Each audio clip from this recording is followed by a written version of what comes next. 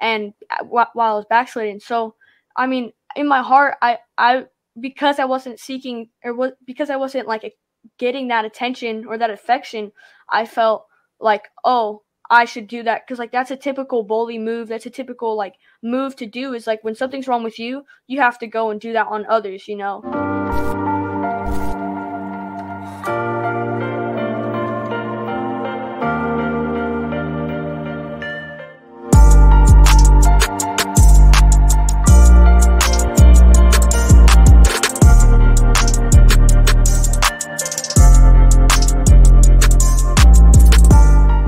Hello everyone, welcome back to the Lighted Up podcast. I am your host, Wyatt Taylor.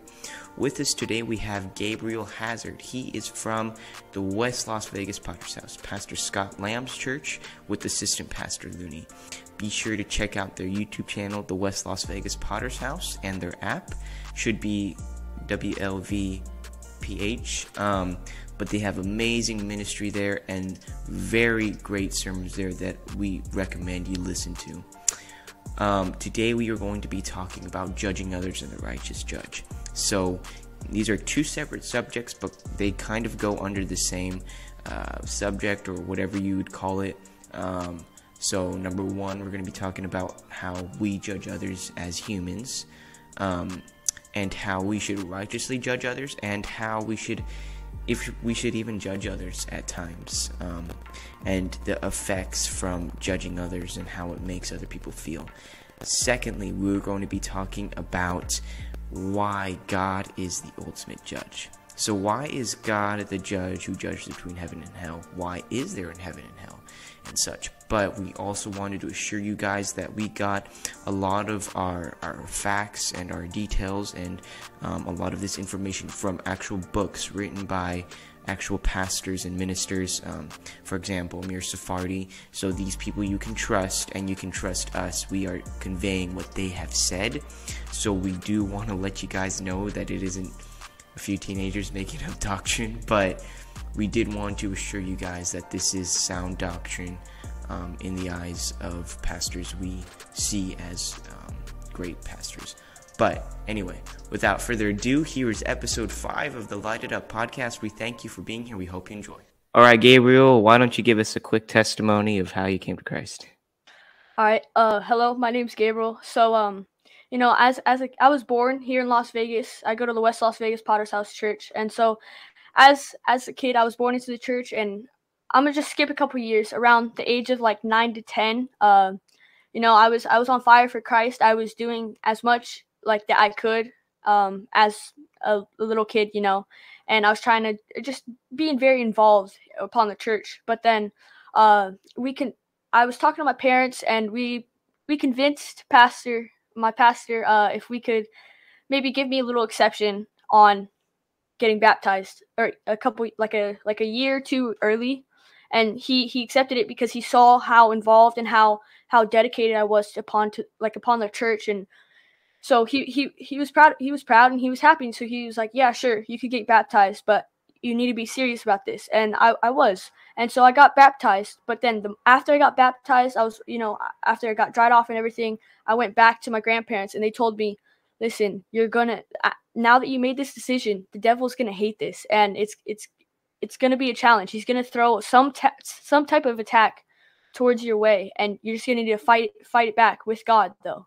And I was like, okay, I didn't know, but I was ready, And maybe like a month after I got baptized, my biological dad had came back, but he came back very aggressive. He wanted to get part-time custody of me, but instead of just talking to my mom, seeing if he could get me a couple of days of the week, he decided to go to court about it and be very aggressive, which of course he chose the days that were days for me to go to church, And so after that, it really messed with me. And trust me, if you stop listening to the word of God and surrounding yourself with the people that are men or women of God, it's really going to ruin your faith, and it's going to ruin you, really. So after after he did that, I started to backslide, unfortunately. And when I started backsliding, I went down this path of trying to find relationships with girls at my school, and it was now that I think about it, it was very stupid. But I thought I was cool, and I thought that's how I could find like acceptance or whatever, And so I was going to different girls, like trying to talk to them or whatever, And it was dumb. But then after some prayer from my grandparents and some other people, and like the congregation prayed for me, um, this attack from the devil was pushed off, and my dad just disappeared out of nowhere. He nowhere to be found, nothing. And then so all that court stuff, it stopped. So my mom got full custody of me, and because of her schedule, it worked out perfectly for me to be able to go to church with my grandparents again. And obviously switching back to that transition, that time where you go and you go to church and stuff like that, it's harder. But after a while, I was used to it. And then I don't know what the sermon was, but it was something where it got my mind thinking, and then I felt convicted, and I felt this spirit telling me, like, you know what you were doing was wrong. You're not right. Like, you need to truly give me your life. And so I was like, all right. So I went to the altar and I gave my life to Christ. And I'm telling you, ever since that day, my life has been like, oh my gosh, the miracles that have been performed are just amazing. And God he has never let me down, ever. And he's always shown me love, shown me what I needed, and he spoke to me when I needed it. And so if you're not saved, I recommend you get saved. That's awesome, man. That was a great testimony. So moving right along, we are going to be talking about judging righteously. So Gabriel had mentioned that this pertained to his testimony a bit, judging people and judging others. So we are going to be talking about how we judge people and how to not judge people and to judge righteously. So the reference to this is John 7:24. Gabriel's going to read that to us real quick, and then we are going to ask questions and talk about it. Do not judge according to appearance, but judge with righteous judgment. Okay, so kind of the first thing or first portion of that is judging righteously. So what does it mean to judge righteously? So I wanted to ask Gabriel, in your experience, how and why did you judge people? Like, why was it? What was the reason behind that, and what was your kind of motive? Okay, so judging people, it came just naturally, because as a person, as you go on, you judge people, but as you grow in faith, you have to judge people the correct way, and that's what it means, like, judge righteously. And that's it. It's as I've grown in my faith, I've learned how to correctly judge, because before I was judging, how do I explain it? I was just judging in this way that it was making people look like it was making me look better than other people, and I was lifting myself up instead of them. So I'd put somebody down instead of like lifting them up or telling them, oh, like, hey, you look good today. I'd be like, ew, their hair looks weird, or like something like that. And I'd always find something wrong when I was backsliding. I'd always find something wrong about somebody instead of just thinking like, hey, this person, they look nice. They dressed up today for church, instead of saying, oh, they're not in a suit, so they're not, like, they don't look good. No, I decided, hey, like, they actually look nice. They dressed up and stuff, but just coming is really cool, but just dressing up is also cool, yeah. Okay, so when did you started like judging people? Like when you noticed you started judging other people as like in the church or outside of the church? So I noticed, because obviously when I was backslidden, and like I said, I wasn't really in the church, but when I transitioned back, like I was saying, that there's that like little blur period when you come back from being backslidden and like listening to the word of God. There's that blur where it's like you hear what he's saying, but you're not taking it to heart. You're just letting it go through one ear and out the other, you know? And so I'd basically just look at different people and be like, I'd always find something wrong with one person. I would never like see something good about them. I'd always find something bad about them. So that's, yeah, kind of that blur tear at the time. Yeah, so just really quick, something I found in scripture is, James 4:12. There is one lawgiver who is able to save and to destroy. Who are you to judge another? So we will be talking about God and being the righteous judge later on, but I did want to say that we honestly have no right to judge others. The reason being is because the Bible says we were all born of sin, or into sin, however you want to word it, but we are all sinful. We've all sinned. So it's like that Proverbs, why are you looking at the speck in your brother's eye when there's a plank in yours? I mean, doesn't sound super logical or whatever, but it's true. I mean, it's very hypocritical to judge people, and very wrongly too, because many factors go into this. Like, you don't know what's going on behind the scenes, you don't know how their life is going, and us judging really doesn't help sometimes. And we are in no place really ever to judge, but judging people, I think, is sometimes a way of kind of uplifting ourselves. And I did want to say, a lot of church kids, I've realized this, a lot of church kids are very judgmental, sometimes, many times in a good way.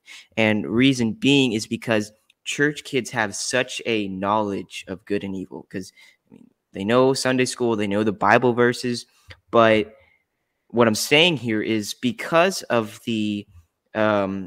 because they can see the contrast between good and evil, whereas other kids are just, they don't go to church, so they don't have really that very defined line. So for example, like, that kid acts a certain way for attention, because we know as church kids, we know a lot of the Bible and a lot of the factors that go into emotional health, into our decisions and such. So that's one of the main reasons why many church kids are judgmental. So I just wanted to add that, just kind of that's what this subject, judging righteously, is about, just judging others, and kind of the whole thing behind that, and how we should correctly judge others. So another question I had for you, Gabe, is, like, personally, was there actually something else going on in your heart that made you want to judge others? Like, emotionally, not necessarily anything going on in your life, but was there something emotional going on that made you judgmental towards other people? I believe so, yeah, because I mean, I felt, obviously, like I was saying, I was looking in relationships. I was looking into like relationships and stuff like that, because I was trying to seek love, or like just that attention, that affection, and while I was backsliding. So I mean, in my heart, I because I wasn't seeking, because I wasn't like getting that attention or that affection, I felt like, oh, I should do that, because like that's a typical bully move. That's a typical like move to do, is like when something's wrong with you, you have to go and do that on others, Yeah,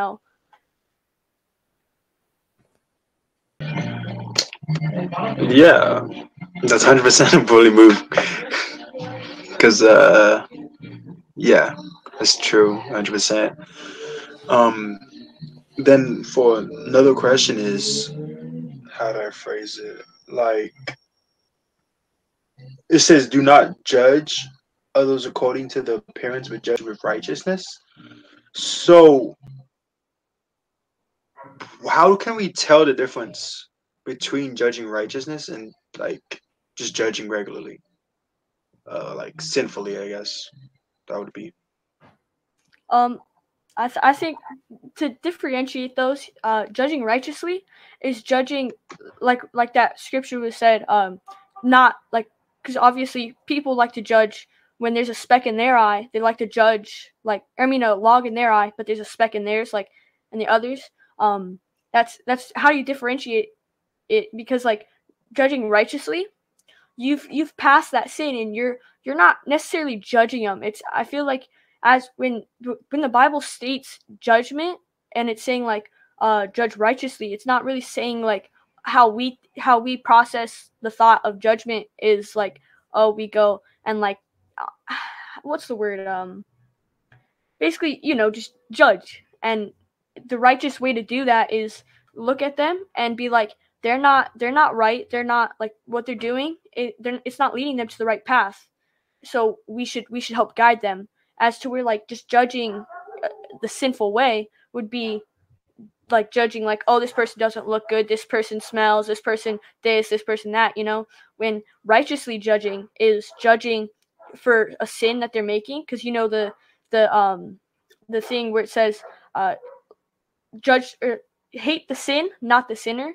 That kind of relates to that, because you want to hate. It's the sin that you want to hate. It's the sin that you want to judge. It's not the sinner. Even though yes, they have made those decisions. It's you don't want to make that person because of that, for mistakes they're making.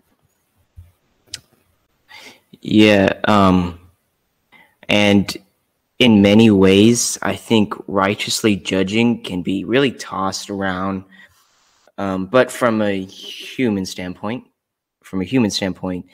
I think because, man, like pretty much like you said, hate the sin, not the sinner. But there has to be some sort of judge in the world that is not God, for practical reasons, sometimes, many times for spiritual reasons. If a person commits a crime, they have to be judged, right? Did you guys have anything you wanted to add to that? Well, I liked how you're saying, like, many times there comes a time where we have to spiritually or like there has to be a human spiritually judging. That comes to our pastors, because our pastors are the people that know the most and that are the most forgiving. If we were to go to talk to another saint, we will never know if another saint is playing the church game or not. So, but our pastors, you could tell just by the words they speak behind that pulpit if they're saved or not. You could tell whether it's a relationship with Christ or if it's just fake religion, So I like that you said that, because I mean our pastors are the top people when it comes to spiritual things. Like, I think your pastor is the best person to talk to about things like that. Okay, so moving along, we are going to be talking about our second and final subject of the day, but this one is it's a very extensive subject, and it's something that's it's a hard thing to talk about, honestly, and many of the thoughts I have come up with are from commentaries from pastors and actual things. So I did want to say that because it is a very difficult to talk about. So why is God the ultimate judge? This is very crucial, and this is a very hard topic to talk about, because a loving God and an eternal hell and a righteous judge, to many people that doesn't fit in the same sentence. So we're going to be talking about that. But first, I want Rafael to read Micah 7:18. Okay.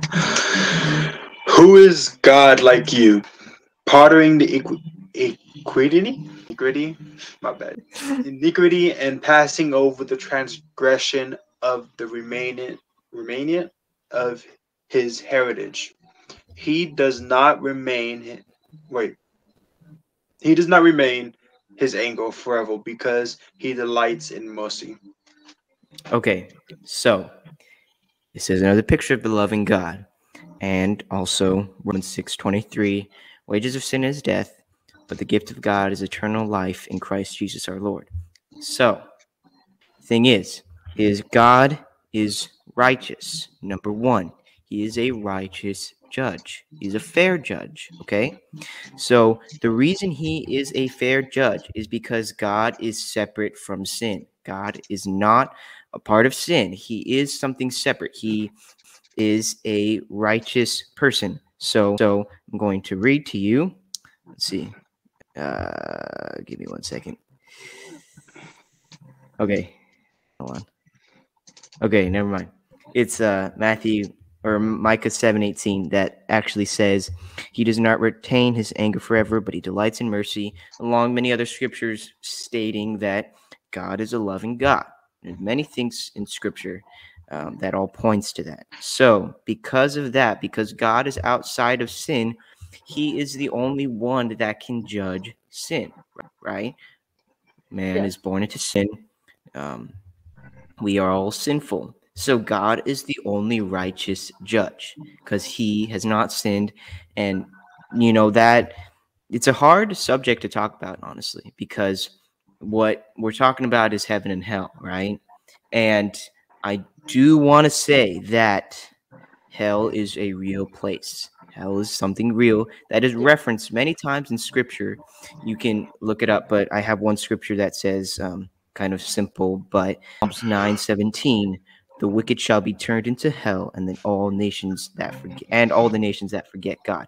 So hell is a real thing, as referenced in Psalms, but there are other scriptures. I don't have them right now, but I know there are. So just Jesus actually references many, like into the fiery furnace, eternal punishment, and such, right? So, sin is sin. Sin is the same. So, many times when in our earth, whatever, kind of a felony, and then there's a minority.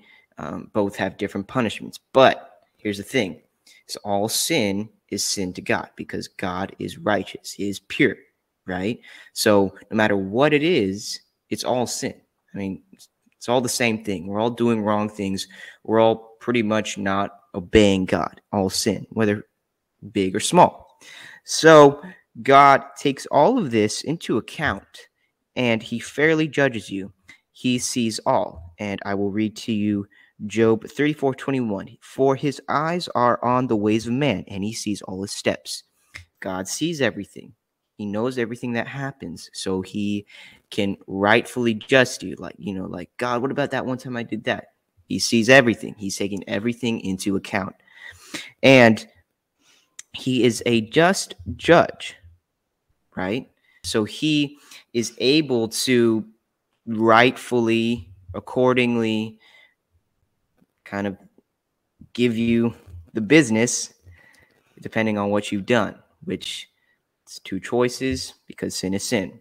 So with all of that being said, with the reality of God judging people, with the reality of God being a judge, and with the reality of heaven and hell, I do want to add some hope to this because I'm not trying to just be a super sad guy, all this. So I wanted to say God is a righteous and very forgiving judge, right? Yes. God forgives all sin and he pardons all sin.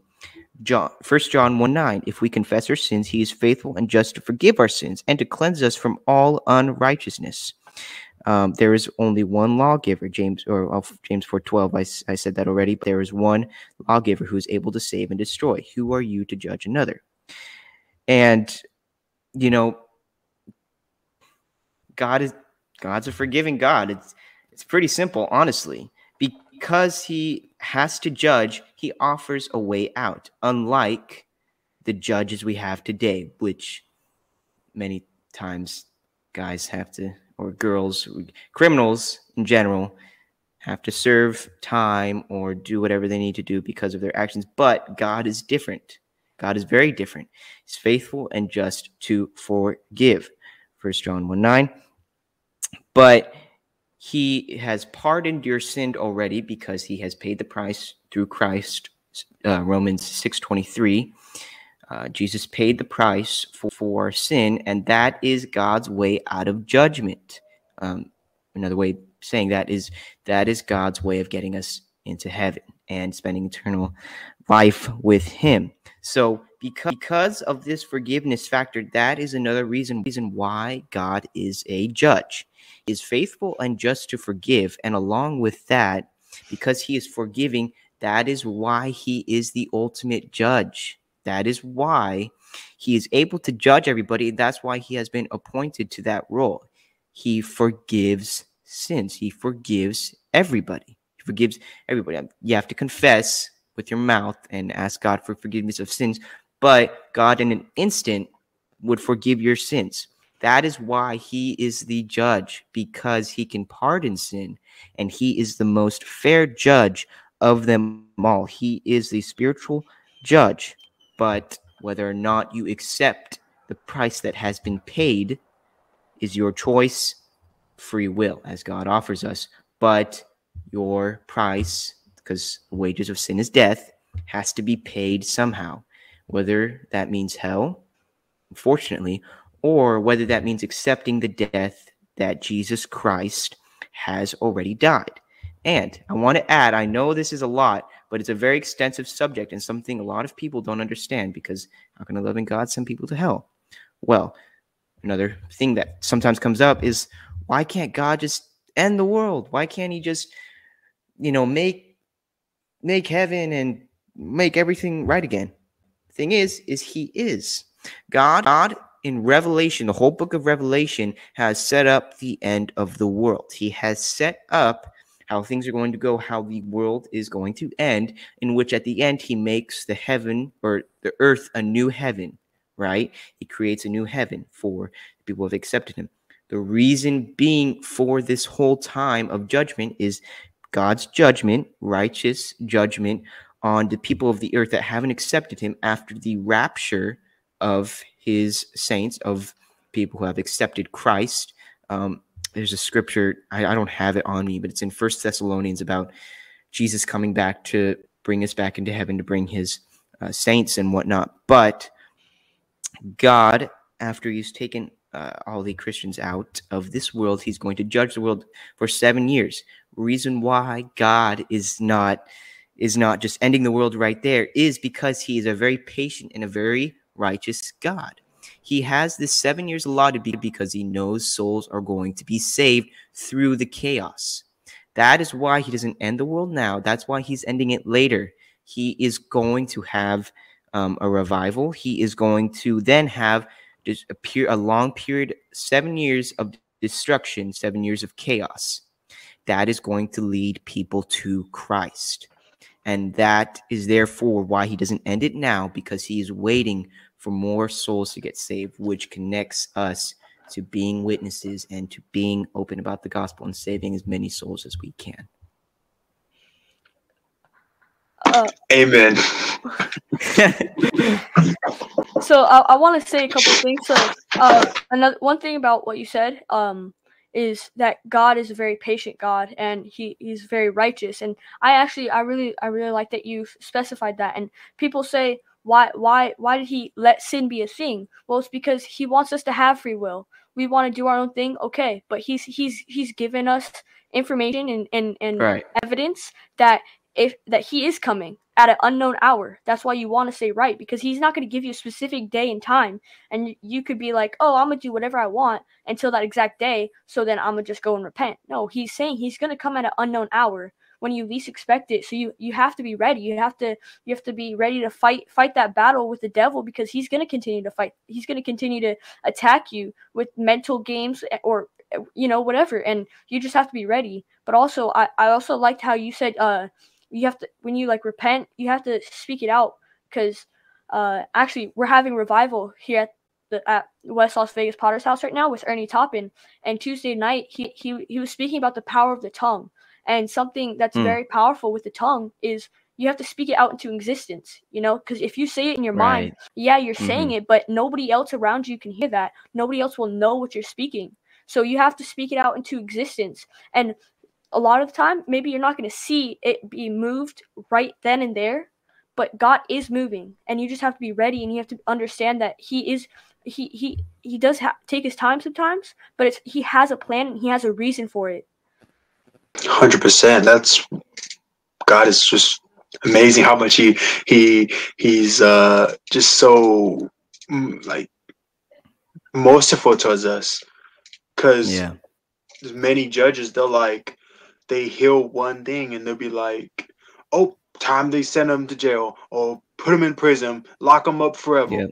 There's many No people. mercy. Yep, no mercy at all. And there's a lot of people in prison that's in for something they didn't do, and there was no mercy given to them for that. And the thing is, even if they, let's say these prisoners do own up to what they did, they know they're wrong and they grown from it, they still gonna have to solve that time. They're still gonna go through it. Even sometimes, even with God, sometimes we're gonna pray that God's gonna help us. There's a balance. There may be times God is merciful and gives you this lets you like scot free. Sometimes you're gonna have to go through it for you to learn from your mistakes. And either way is not saying that sometimes God wants some people to go through it and some people don't. No, I don't know what God thinks, but the thing is, He's merciful. He loves us so much. Even in John 3:16, for God so loved the world that He gave His only begotten Son, that whoever Yes, believes in His sir. Son not to perish, That's it. but have everlasting That's life. it. That's why That's why He hasn't end the world, because He loves us. He wants to see us in heaven. Because He made us in His image. We're made in His likeness and His image. That's why so many of us have mores with or personalities and all that, like from right and wrong. Good chunk of a right and wrong is from God. And this world is trying to take that away from us, trying to take us saying, oh, it's okay to do this. There's nothing wrong with that, when it's completely wrong. Even back then, there was a whole bunch of things that was right with God, that were correct, that were morally correct. But now times has changed and they're going to a different way. Yeah. So just something a little about that, to kind of push off of John 3:16. God is a merciful God because He gave His only begotten Son. The first couple of words from that scripture, He gave His only begotten Son. And He's saying that He gave His only Son to die for us. I don't know about you, but that is like that's mercy, man. Like he's being very nice and kind to us, like, and a lot of people just treat Him like He's nobody, but He literally gave His Son. Many people on this earth would never do that. They would never give something of theirs to help many other people, and that's just something that's so cool, because that's God gave His only Son to die for us. Like, He didn't have to. He doesn't even have to tell us like He's coming back. It could just be us, like, oh, I do want to serve it. This is kind of different from other things. I do want to be a Christian, Pentecostal Christian though. But that's the thing. He told us He's coming back. I mean, I just had to throw out the Pentecostal because there's many Christians, but Pentecostal, there's a key word, cost in there, and you have to give. God gave His Son up. He gave something that cost Him to give for others. That's Pentecostal. Cost is in it because that's what it means. You have to give something, whether it be in ministries. You have to give your time. You have to give like a lot of your mind, your sleeping faith. hours. Like, yes, your faith. Thank you. You have to do a lot of that. So that's why it's so hard with nowadays, where everybody wants to be accepted, and because everybody's living in fear, so they're like, I want to be accepted, I want to do this. But listen, you have to give up something, and that's why you want to be a Pentecostal Christian. Now, it's Pentecostal. It's like I said, it's cost. Something's gonna happen, but it's good. It's always, you trust me, it's always gonna be good. And when you go to heaven, and you're gonna see the amazing things that God has in heaven, and you have to open up your eyes and see. Yeah, definitely. Heaven is definitely something to look forward to. But something else I've read pertaining to sin. I know we're talking about the righteous judge, but something pertaining to sin, as why sin is in the world and all of this, like, it's not my fault I'm sinning, but in fact it is.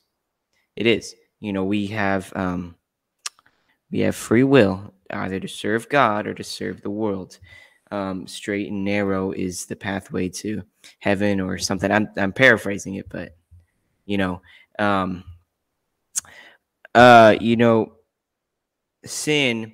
I think I've thought a lot about this before because it's just it has many people appalled. Like, why sin? You know, It's a why shower can't? thought. Yeah, no, definitely, totally, dude. It's like, why can't there just be no sin? And I've given it some thought, and as you said, the cost of being a Christian. Um, I mentioned earlier that the price will have to be paid at some point. Death, wages of sin is death. The price will have to be paid at some point. You know, people say, like, why did he make a tree of good and evil?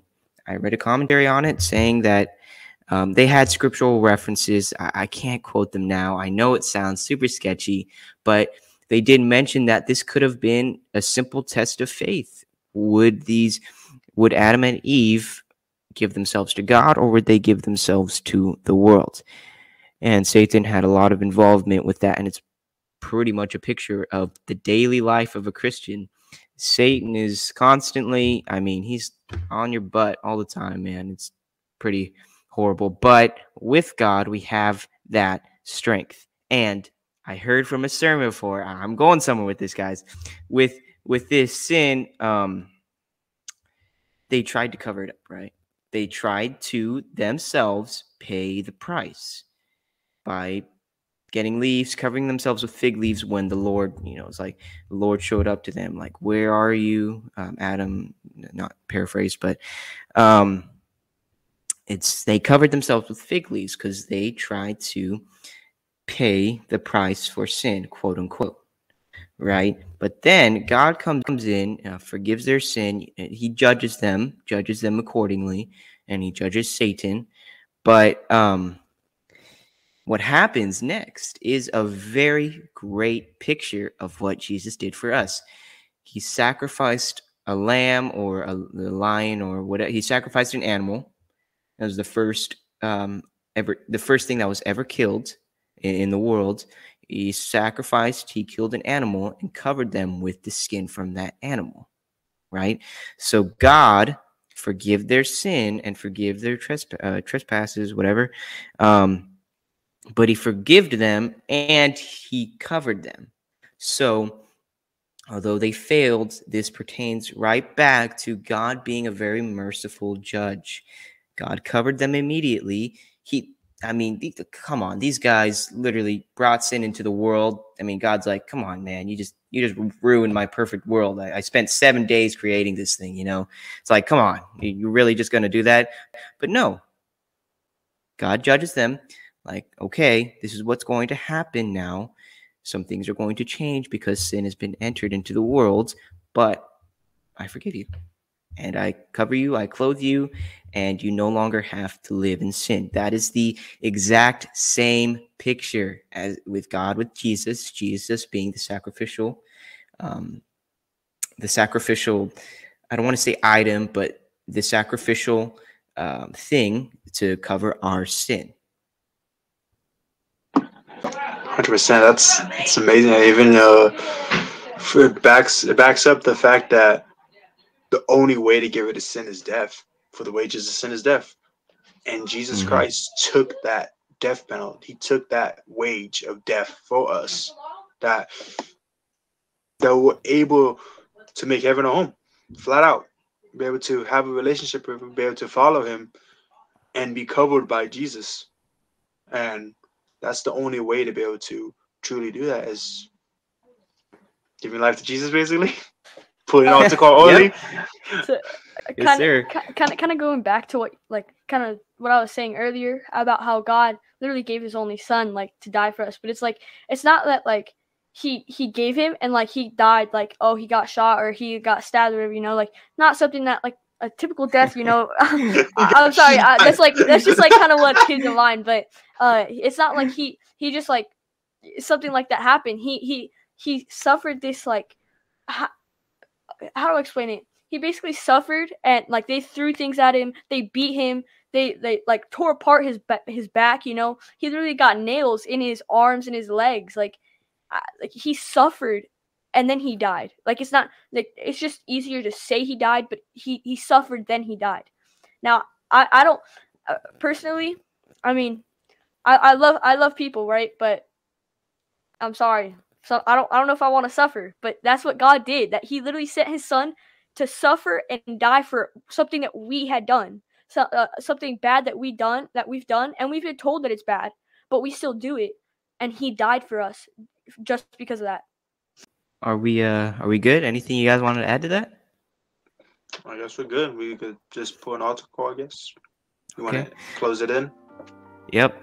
Okay. Thank you everyone for joining us for this episode. A special thanks to Gabriel Hazard, one of the guys with the coolest last names ever. We thank you for being on this podcast. We thank you for being on this podcast. I encourage you to go check out Pastor Scott Lamb's the West Las Vegas Potter's House, the YouTube channel. They have Instagram and all that stuff. Yeah. They have a website. Go check it out. They've got some pretty amazing, I might add, sermons there. You'll definitely have a lot of fun watching that and enjoying that. But nonetheless, we thank you for being here. God bless.